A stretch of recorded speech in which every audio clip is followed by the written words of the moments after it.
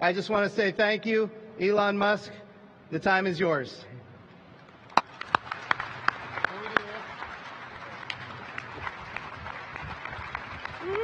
Yeah.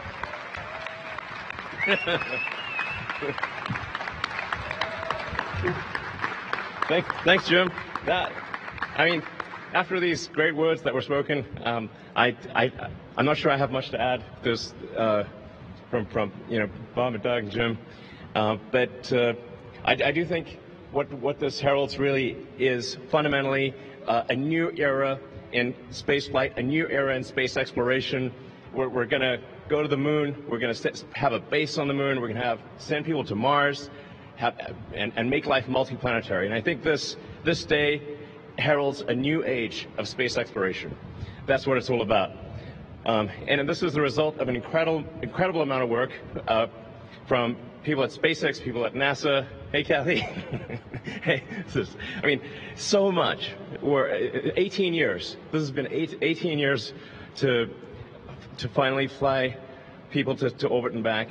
And I really came here because I just wanted to see Bob and Doug, to be totally frank. It was like, oh, thank goodness. I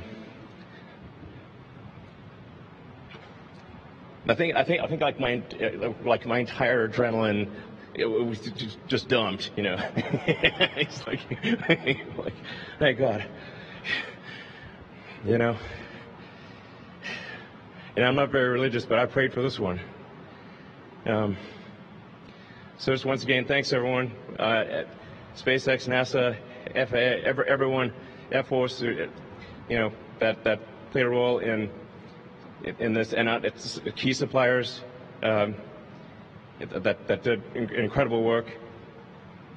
Thanks again, and I think this is something that the whole world can take some pleasure in, and can really look at this as an achievement of humanity.